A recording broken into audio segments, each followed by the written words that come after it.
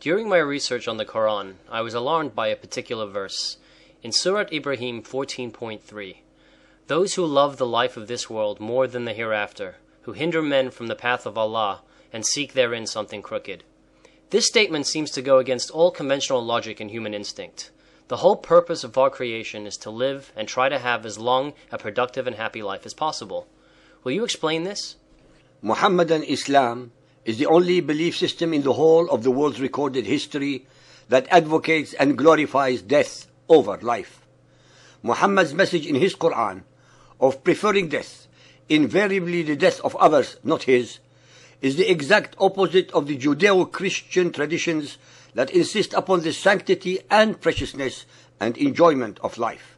Muhammad's Quran prohibits its followers from all forms of enjoyment and pleasures on earth, but promises them unlimited and eternal sexual, sensual, and carnal pleasures in the hereafter, the same and more that are denied them in life.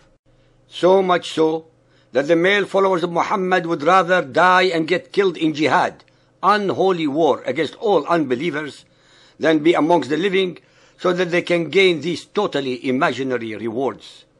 Al-Baqarah 2.94. Say, if the last home with Allah be for you specially, and not for anyone else, then seek ye for death, if ye are sincere. 2.95. But they will never seek for death. Thou wilt indeed find them, of all people, most greedy of life, even more than the idolaters. These verses are actually in reference to the Jews and Christians who would rather live a good life on earth than the utterly impossible and untrue promises of a better life in Muhammad's version of paradise that he incessantly regaled his superstitious, gullible, and ignorant followers with. Al-Imran 3.185. Every soul shall have a taste of death, for the life of this world is but goods and chattels of deception.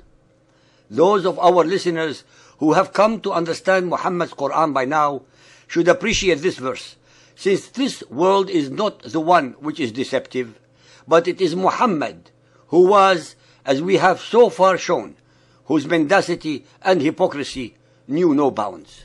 Ibrahim 14.3. Those who love the life of this world more than the hereafter. Al-Nahl 16.107. This because they love the life of this world better than the hereafter. Al-Ahzab 33.16. Say, running away will not profit you if you are running away from death or slaughter. Al-Jumu'ah 62.6. Say, O ye that stand on Judaism, Alladina hadu, if you think that ye are friends to Allah to the exclusion of other men, then express your desire for death if you are truthful. Why would any sane human being subscribe to a cult belief system whose God would rather have the ones he created be dead than alive? How could striving to be dead is an indication of a loving God?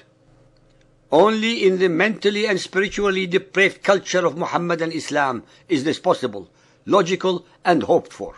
Al-Qiyamah 75.20. Nay, ye men, but ye love the fleeting life and leave alone the hereafter. Al-Insan 76.27. As to these, they love the fleeting life and put away behind them a day that will be hard. Sahih al-Bukhari 4.54, narrated by Abu Hurairah. The Prophet said, by him in whose hands my life is, were it not for some men amongst the believers who dislike to be left behind me, and whom I cannot provide with means of conveyance, I would certainly never remain behind any Sariya, army unit, setting out in Allah's cause.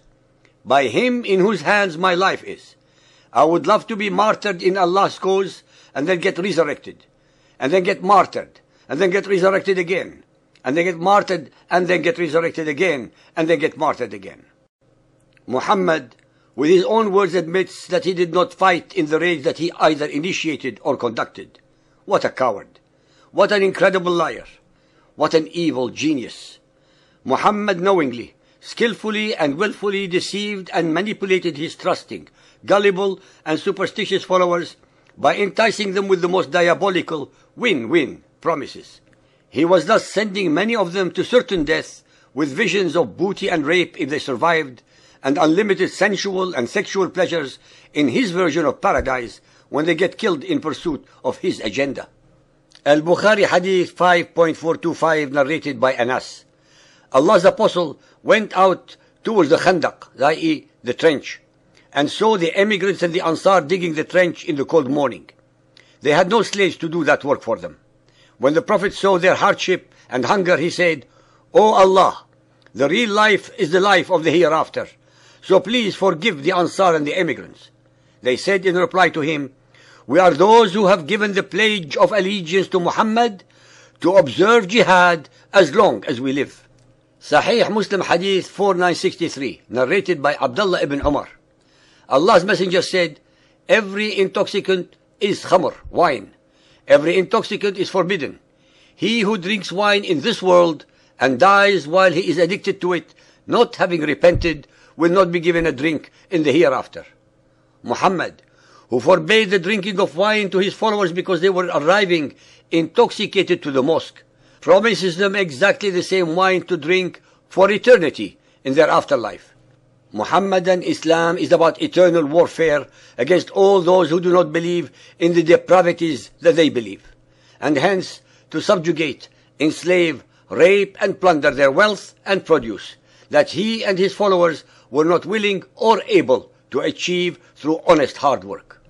It should not then be a great surprise that the modern male followers of Muhammad who believe these lies would rather blow themselves up, slaughtering defenseless civilians, so as to attain the rewards of unlimited sexual and sensual pleasures with the promised 72 virgins. Muhammadan Islam is the ultimate cult belief system of joyless life but joyful and glorified death for its male followers, but a mournful and subservient life followed by a joyless afterlife for its female followers.